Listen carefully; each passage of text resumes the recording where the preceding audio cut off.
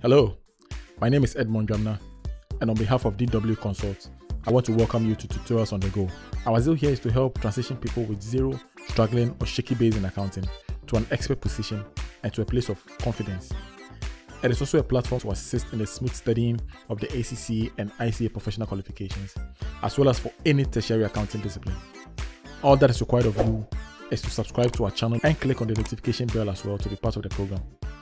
Tutorials on the Go, bringing accounting to heart.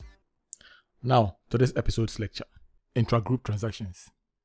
Now, in as much as the concept of group account is to portray a united front for a parent entity and its subsidiary or subsidiaries, the entities are legally distinct in their operations as well as the preparation of their financial statements. So it is thus possible for trade to transpire between them.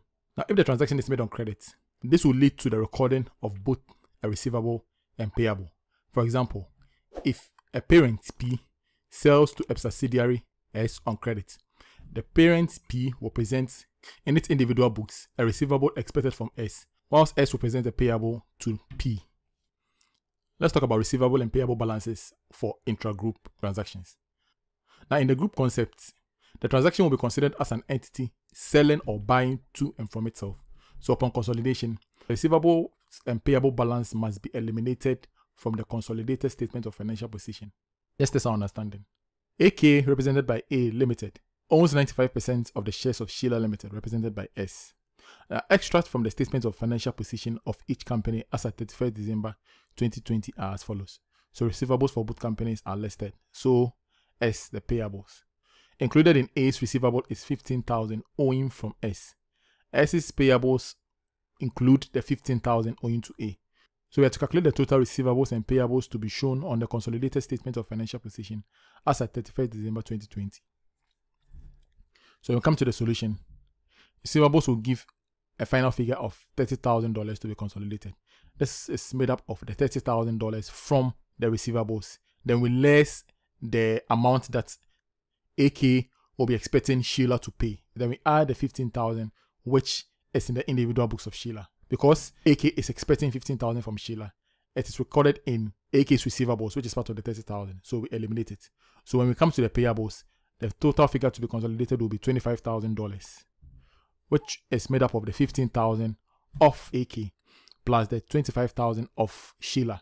Then we less the 15,000 which Sheila has recorded as a payable to AK. Let's test our understanding again. Ian, a limited liability company, owns 85,000 of the shares in Maggie. Ian has receivables of 530,000 and Maggie has receivables of $200,000. Now Ian has payables of $100,000. So Maggie has payables of $50,000, of which 30,000 is owed to Ian.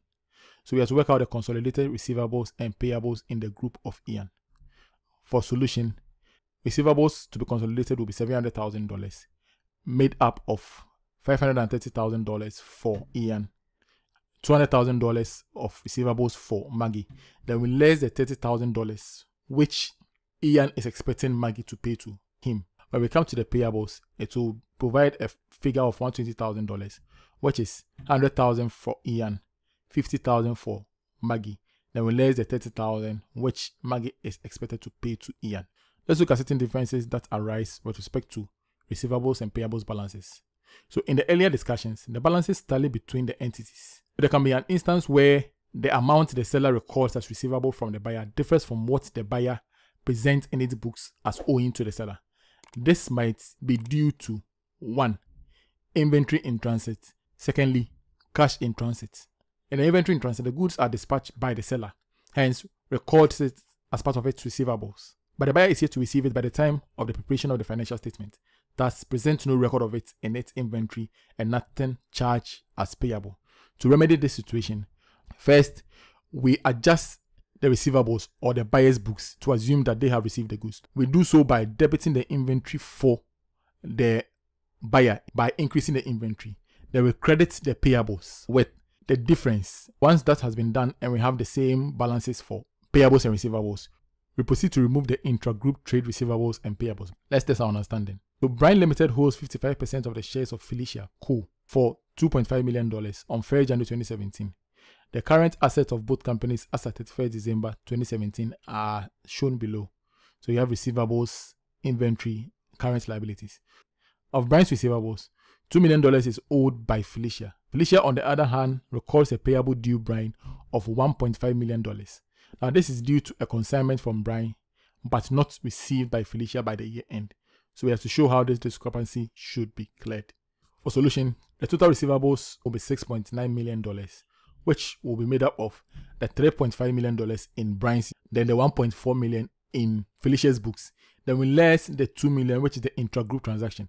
When we come to inventory, $3,250,000, which is $1.5 million from Brian's book.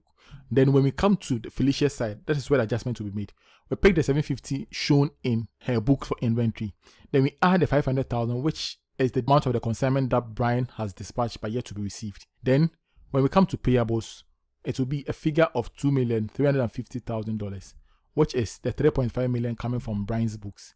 Then the $850 from Felicia's book. Then we now have to less the intergroup balances. The $1.5 already shown in her book as owed to Brian. Then we add the $500,000 now that we assume she has received the goods. The other causal effect of discrepancies will be cash in transit. So this is where the buyer sends out an amount to clear up part or whole of its debt with the seller. Once that is done, the buyer makes the necessary adjustment in his books, but the seller does not receive it on time, hence does not make the necessary adjustment, so causes a difference. It will also go through two steps. The first is to adjust the payables or the seller's books to assume that the cash has been received. We do so by debiting the cash to increase it. Then we credit the receivables to reduce the balance with the amount that is transferred and not received. Once that is done, we proceed to step 2 by eliminating the intra-group trade receivables and payables, if any. So let's test our understanding. So P has a trade receivable of $1,500 at the year end due from S. This does not agree with the corresponding $1,000 trade payable in S due to a check of $500 sent by S immediately prior to the year end. So P did not receive the check until after the start of the new accounting year. P and S had receivable balances of $2,000 and $1,000 respectively, and payables of $5,000 and $3,000 respectively. So we have to show how the current account should be treated. So as a matter of solution, we debit cash of $500, then we credit receivables with the $500, which is the difference, to reduce the receivable balance from S. So when we come to the receivables on consolidation, the balance will be $2,000, which will be $2,000 from P, $1,000 from S. Then we less the intra-group balance. It was $1,500 for P, but now that the adjustment has been made, assuming the cash has been received, it has been reduced to $1,000, which will be equaling that of what S has in its book as payables. So when we come to payables, the figure would now be $7,000 for consolidation, which will be $5,000 from P, $3,000 from S. Then we less the intra-group payable, which is the $1,000. All too soon, we come to the end of this episode's lecture. I hope it went well. If you have any comment or feedback for us, do well to drop them in the comment section below. Whilst at that, kindly subscribe and turn on all notifications to stay abreast with our postings. Also, follow us on our various social media handles as captured on the screen. Join us on another episode of Tutorials on the Go. Until then, take care of yourself and stay blessed. Poker.